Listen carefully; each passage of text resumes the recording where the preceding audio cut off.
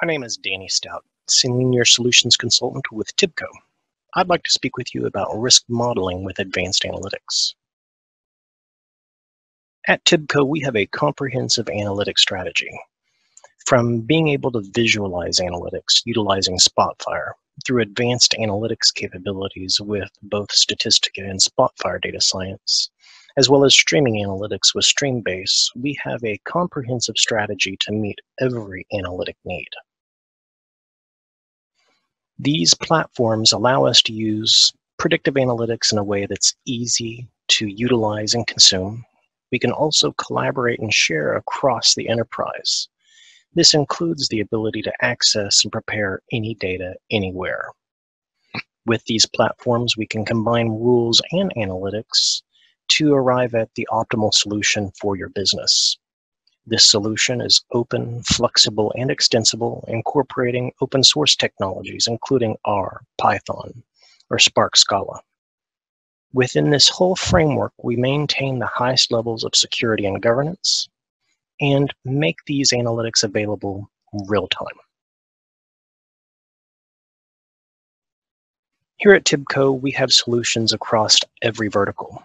We're going to focus on finance and insurance for this discussion, in particular for risk management. Risk modeling is a comprehensive strategy for developing and evaluating and monitoring risk across many domains. Within this one topic of risk modeling, we're incorporating everything from data prep, including advanced topics such as weight of evidence, utilizing V-fold cross-validation if needed. We also need to assess predictor importance utilizing statistics such as information value.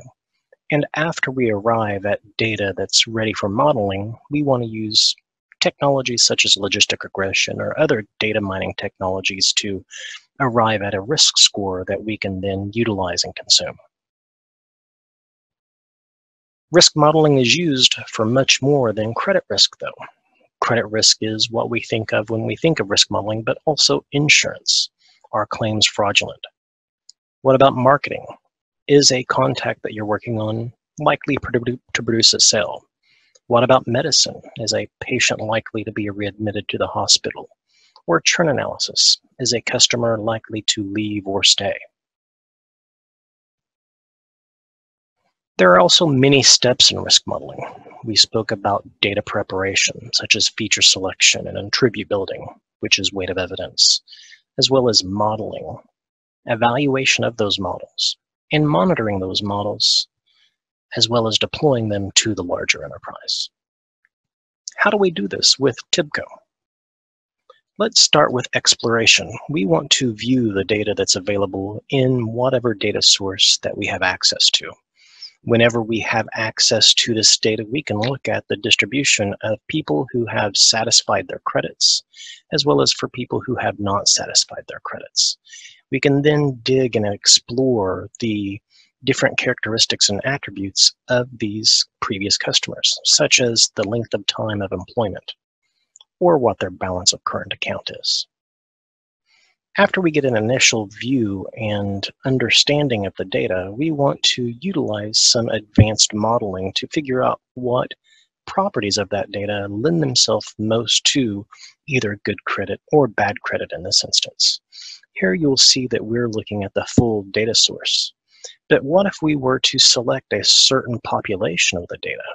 We would want to see these advanced statistics recalculated based upon the selection that we've made within our Spotfire DXP. This incorporates new technology available by Statistica 13.4. With Statistica, we have the ability to leverage models under tight security and governance and pass data directly through those analyses into our DXP. So let's look at the workspace that we're currently utilizing. You'll see that we have a workspace that has our historical credit data, some descriptive statistics, and data prep functionality, but also feature selection. This is where we're able to calculate predictor importance across data sets. Through Spotfire's ability to leverage statistical workspaces, we can now parameterize individual DXPs such that data selected within the DXP is passed directly to the statistical workspace. The statistical workspace calculates the new updated predictor importance statistics, and those are reflected into the DXP. This is very advanced technology made available across platforms utilizing TIBCO Connected Intelligence.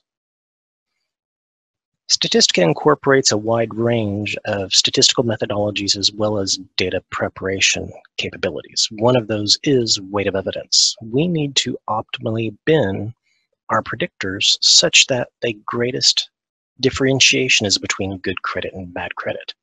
You'll see that we're looking at amount of credit in our historical data set. Utilizing weight of evidence, we are going to optimally calculate bins that do the best job at differentiating between good credit and bad credit across the data set. And you'll see that I've done that both for amount of credit and age in this example. After we've optimally binned all of the predictors available for creating models, we then want to create different models and be able to assess which model performs the best. With Statistica, we again have the capability of leveraging over 16,000 native functions within Statistica in order to create these models. So I will look at my model development workspace. And in this model development workspace, you'll see that I'm again leveraging that historical credit data. I'm utilizing our rules engine to apply weight of evidence coding to the data. As we process the data utilizing these stored rules, we will then get the weight of evidence coded values for all the data. Once we have those weight of evidence coded values, we can then pass them through algorithms such as logistic regression, recursive partitioning algorithms such as CART, as well as machine learning algorithms, including stochastic gradient boosting or boosted trees. Once we have these models built, we can then pass those results utilizing the integration between Statistica and Spotfire Data Science, as well as Spotfire, to be able to compare the performance of these models. So you'll see in this example, we have our testing data set and training data set.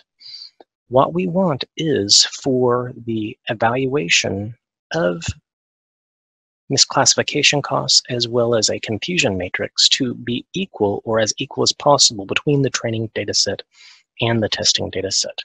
And if we look at the confusion matrix for logistic regression, you will see that in identifying bad credit cases in the training data set, we have 69%. In the testing data set, we have 68%. This is relatively close, something that is ideal utilizing a training and testing data set. You'll see for this example, we have logistic regression, CART, boosted trees, but also an ensemble model. Utilizing Statistica's rapid deployment node, we can calculate an ensemble result based upon any sequence of models. After we've evaluated our different models, we want to look at how they perform across our data set. So we've used logistic regression, CART, and boosted trees. We've applied our models to these data, and we've sorted all of our cases in descending order of predicted probability for being good credit.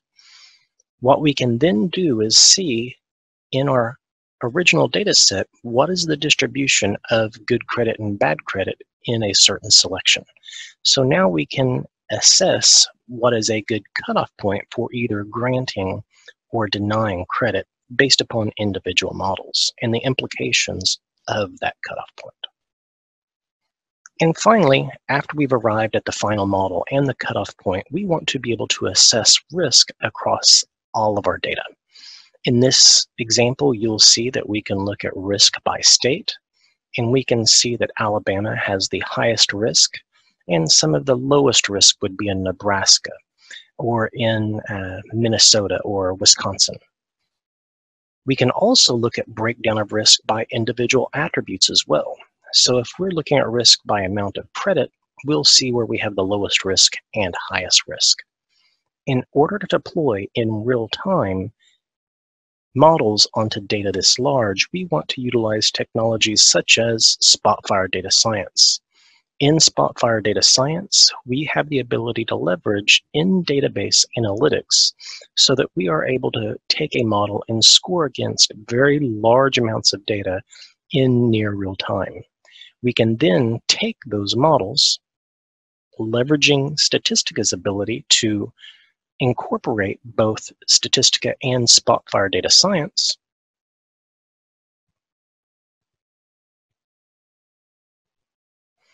utilizing our Spotfire data science import node, we can leverage our connection to Spotfire data science and then incorporate those results into our DXP. With TIBCO, we have the capability of utilizing advanced analytics to solve risk needs.